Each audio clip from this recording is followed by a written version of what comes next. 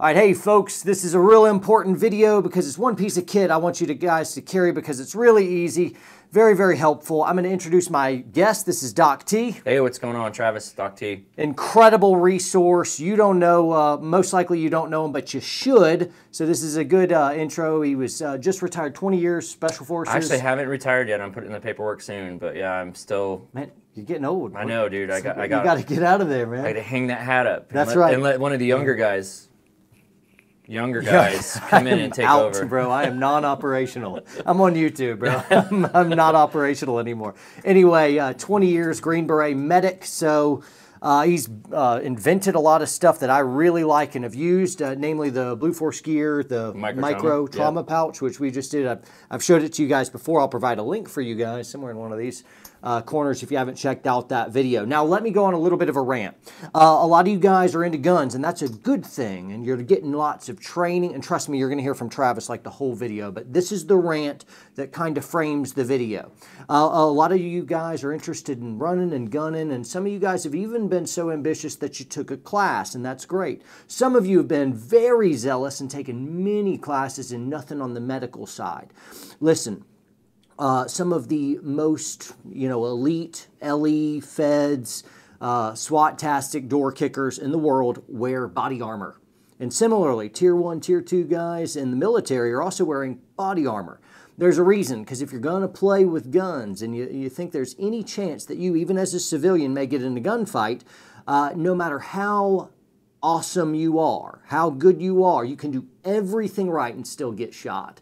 Having something as simple as a tourniquet with you is a really, really big deal. Don't be the dude that's always training guns and isn't training medical with somebody like this guy and carrying medical gear in the same way. Travis said something that was a little irritating to me, and it was good. He was like, you'd be more likely to, if you were going to forget something. If you're carrying a gun, wait.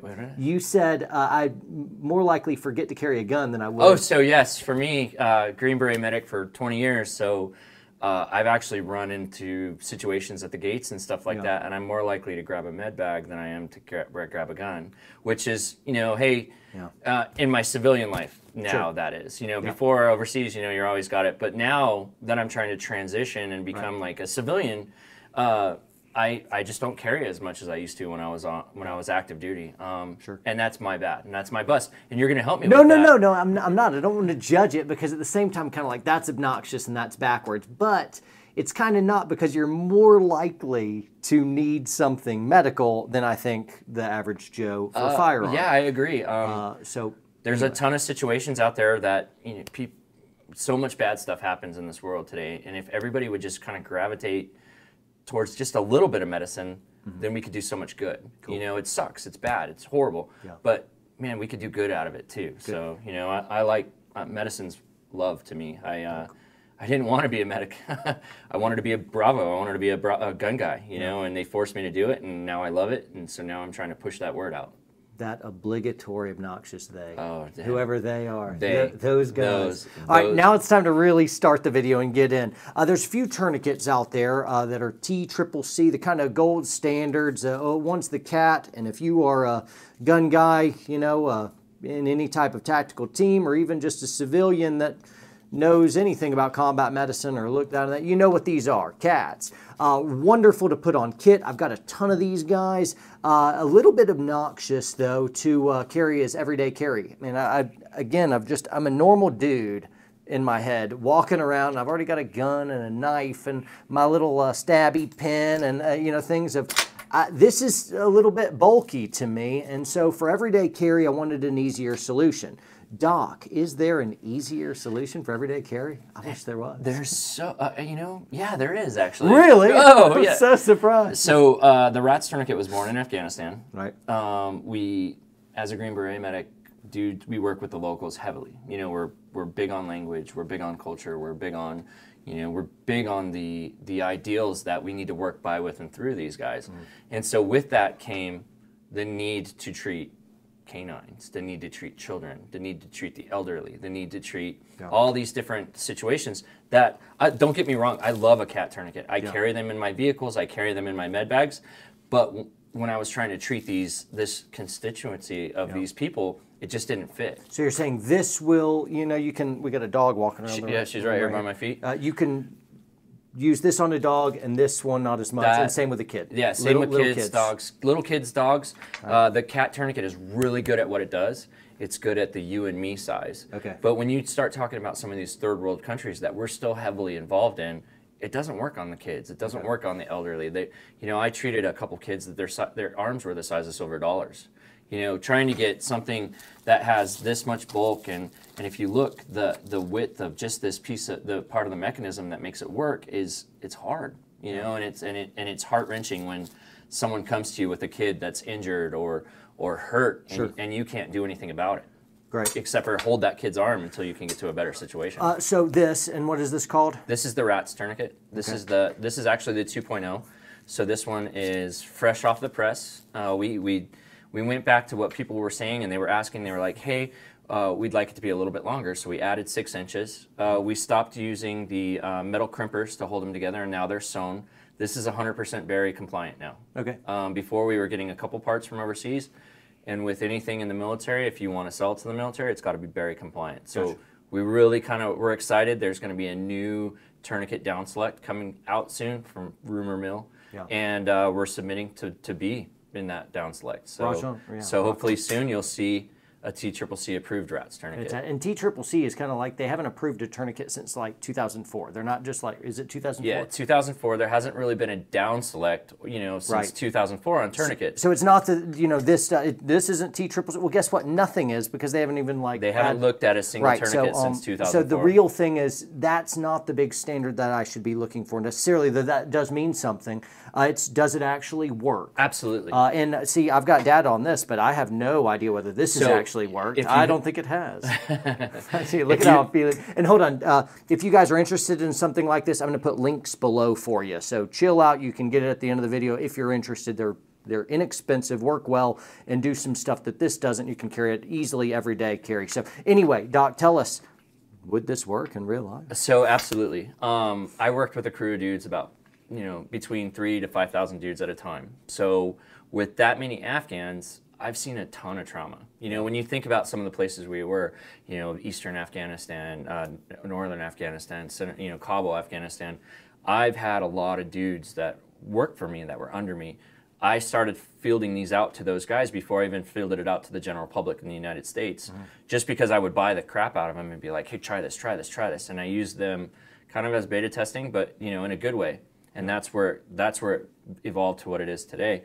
With this tourniquet, it's so simple to use, it's so fast, and it works on more than just the average ranger, the average adult. You know, it works across the board, which is amazing because, man, I have a 5-year-old. Yeah. And if I wanted to send my, I send my 5-year-old to school with the Blue Force Gear micro trauma kit, you know, the basic version without the needles, without the, and he goes to school with that in his backpack.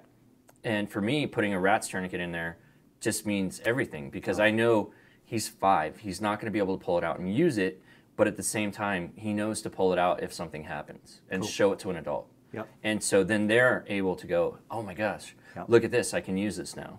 Yep. Some of the cool saves on these things as kids, you know, there's been a few times where I messed up. Yep. You know, I learned some really, really hard lessons. One that really sticks out in my mind, you know, one night I got a call to the gate, and I was on, you know, my name was on the board. You know, my name was on the board if something happened for those guys to come wake up. And so the dudes come wake me up. They're like, Doc Travis, let's go to the gate. There's something going on. They didn't say what. And in my freshly awoken state, I grabbed my gun and I ran down to the gate thinking it might be a security issue of some kind. Well, one of the local dudes brought a little girl up to me, and she had almost severed her whole right arm from a tractor, you know, and I felt so crappy, because as I'm standing there looking at this little girl, it just dawned on me, and I went, oh, you know, and my heart sank, because I didn't grab any medical kit. Yeah. I grabbed my rifle. That's all I grabbed. Yeah. So. Very bravo of you. Yeah, very bravo-ish. You know, being the smart guy that I am, I put direct pressure. You know, I tore my clothes up and used it as an improvised bandage. wasn't the tourniquet effect that I really wanted. We're austere. There's no hospitals. It was just me. Yeah. So I had to take this girl up to my tiny little clinic up on my base, treat her as best I could, stabilize her, give her fluids, get her heart rate going, get her back stable so that I could then patch her up and send her on her way to the hour-and-a-half long drive to get to the hospital. Yeah. And so not having this tourniquet with me really hurt me. Yeah. You know, and it really sank home for me that this little girl could have died because of one of my mistakes. Cool. So patched her up, put a tourniquet on her, put the rat's tourniquet on her. You use this? Yes, I use that because she's so small. She was so small, and left it tight, but not so tight. You know, one of the things about this tourniquet is it's not elastic. It's a hardened material. It's not going to give. You know, the cool thing about the rat's tourniquet is it is elastic. So I didn't have to like crush it down to the point where she was going to just be in agonizing pain. I could put it just tight enough, like with circumferential wrapping, and and get it to the point where it would stop the bleeding enough that I could put a really nice dressing on it and send her on her way. And that lesson was a lesson that I learned, and it stung. Yeah. You know, you're a Green Beret medic. You want to be like the best of the best. You do surgeries, you do all this stuff, but yet a simple thing like that could have affected the battlefield. I mean, like, think about who that girl's dad was. I don't even know. Yeah. But, maybe it was Taliban, maybe he was a warlord, maybe, but saving his little girl's life changed that guy's mind. I don't know, maybe, on who we are overseas. You got any other saves with these? Tons of saves. Probably a couple dozen. So it's working in real life. It's definitely. a legit product. Oh, yeah, it definitely. really does work. Oh, yeah, definitely. Very good. Afghans. Cool. I've got dozens of saves with it. The Afghans have hundreds of saves with it. Wow. Afghans. Okay. Cool. Like my Afghan medics, my arms the size of silver dollars. You feel like a superhero. Yeah. The dudes are pretty stout. The guys they're normal size, but like I said, I was putting these out into the field to the guys, and you're talking about 3,000 dudes that are fighting the Taliban, and they were getting in ticks all the time. They were getting. So yeah, so many saves with it. Very good. Hey, I wanted to talk just a moment about some brass tack stuff. Let's see. First of all, the price point's about half the cost of one of these, so it's like $15 or something. $16. $16. There you go. $15.95. Comes in a bunch of different colors. If you don't want orange, I have black.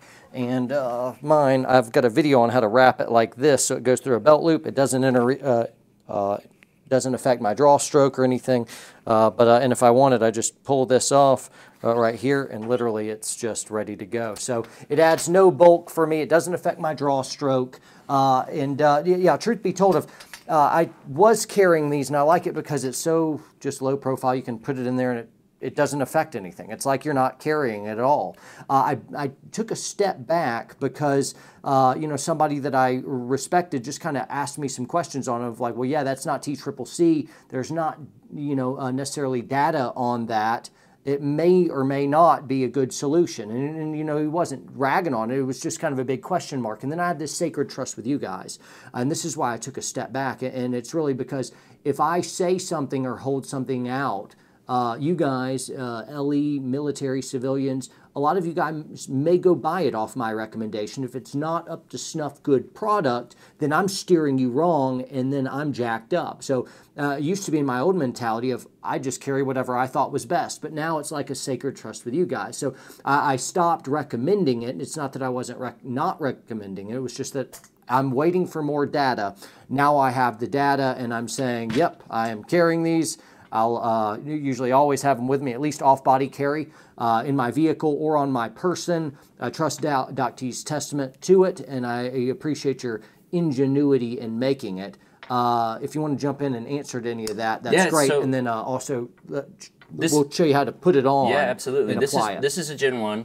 And if you look at Gen 1s, they were crimped together. And what we did was we came together and we said, hey, man, how can we make this better? So the Gen 2 is actually sewn together.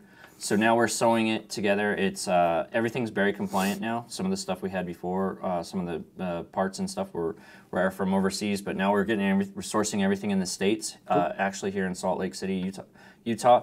One of the things people asked us was, hey, what about the length? Well, with me, I used we used our friend, one of the guys, Jeff, from Ready Man and Savage Gentleman.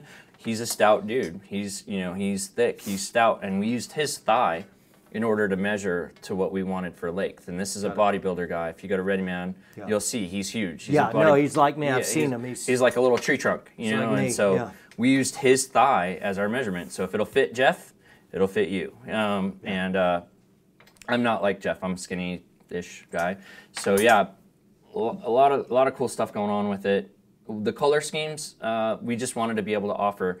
My thought is if EMS guys are orange, so I do EMS guys for orange.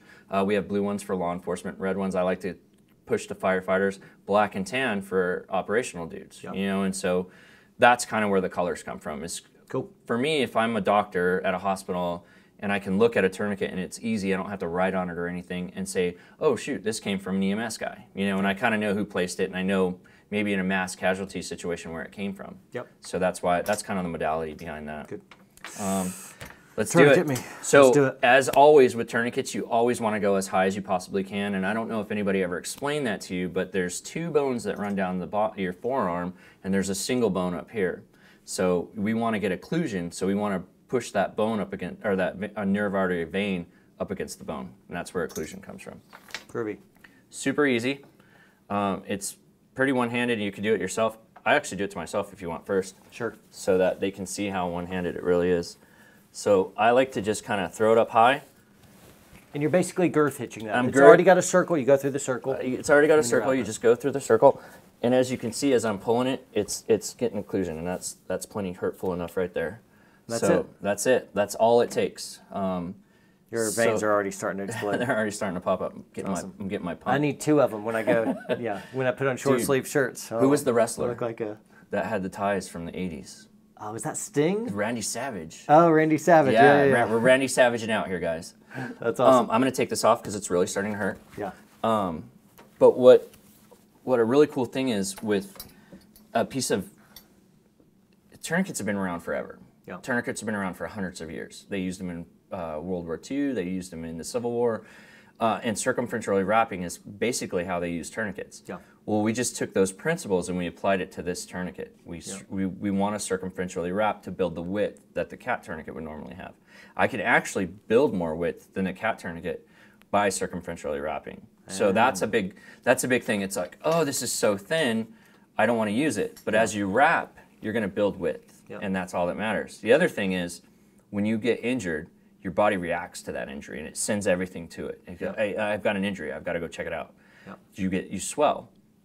So if you put a tourniquet on, that's the reasoning behind, hey, I got to check this tourniquet every 5 minutes. You know, before I was a medic, I used to think, why do I have to check this tourniquet every 5 minutes? It's not going to fall off. It's not because it's going to fall off, it's because, or it's going to move. It's basically because as your body starts to compensate or go into compensated shock, it'll withdraw some of that stuff that it sends all the little firefighters out to fight the fire. You know, and as it starts going, okay, I'm good, it starts pulling them back to the station. You know, it says, hey, bring the guys back, we've got to protect the core, basically. And with the bungee tourniquet, it'll adjust to that. So as you swell, it's gonna adjust, and as you decrease swelling, the bungee tourniquet, it's gonna actually work a little better that way. Not bad. Cool. How can these folks find? First off, if like you've got this stuff, guys, get the rats. It's too simple, too inexpensive, and too helpful to not get. Get it. It's a smart idea. Also, the BFG micro trauma kits. That's good. That's a much bigger investment, but it's an awesome one. What else? How can they find you? Do you do training? Yeah, absolutely. So my social media is at 2CMed, the number 2. Below in the description. At 2CMed. Hit me up for training, Blue Force Gear, and I have a goal, a lofty goal, to train 1 million people in the next 5 years. And so we really, we're excited for what you guys are doing at the Warrior Poets, and we really kind of want to, you know, not just on medicine, but on, you know, situational awareness and everyday carry, and, you know. Good stuff. I did write an article in the November issue of Shooting Illustrated. If you want to learn more about medical kits and in general, check that out. It's on NRA.com. Cool. But if you want to get these, Rats Medical, BlueForceGear.com. Below in the description. And grab them. And let me just caveat it with this. I'm a fan of all tourniquets. There's not a tourniquet I don't like.